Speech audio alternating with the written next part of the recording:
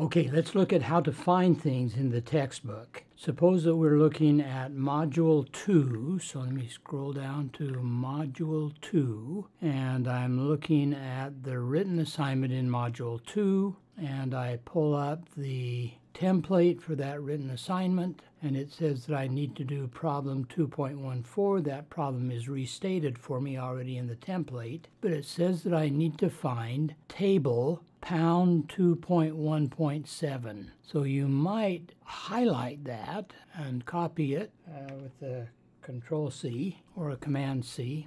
And then we've got to go and find the textbook. So let's go back to Module 2. And we know where the textbook is. It's in the Learning Activities for Module 2. And there's Read Chapter 2 in the textbook. Click on there to open it up.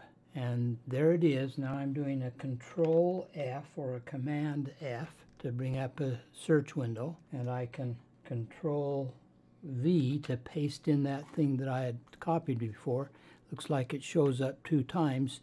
There it is. That table happens to be a table with a categorical variable, heating source, and a numerical variable, percentage. Now we'll need to change those percentages to decimals because we do all of our calculations in decimals. But we'll need to build that electricity. We might abbreviate it elec.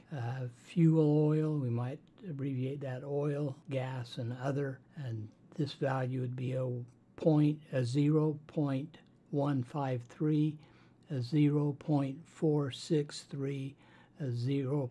We need to change all the percentages to decimals. And then we can build those 2 little vectors. And once we've got those 2 vectors built, then we can do all kinds of things with them, whatever it's asking us to do in that problem. Okay, I hope that helps.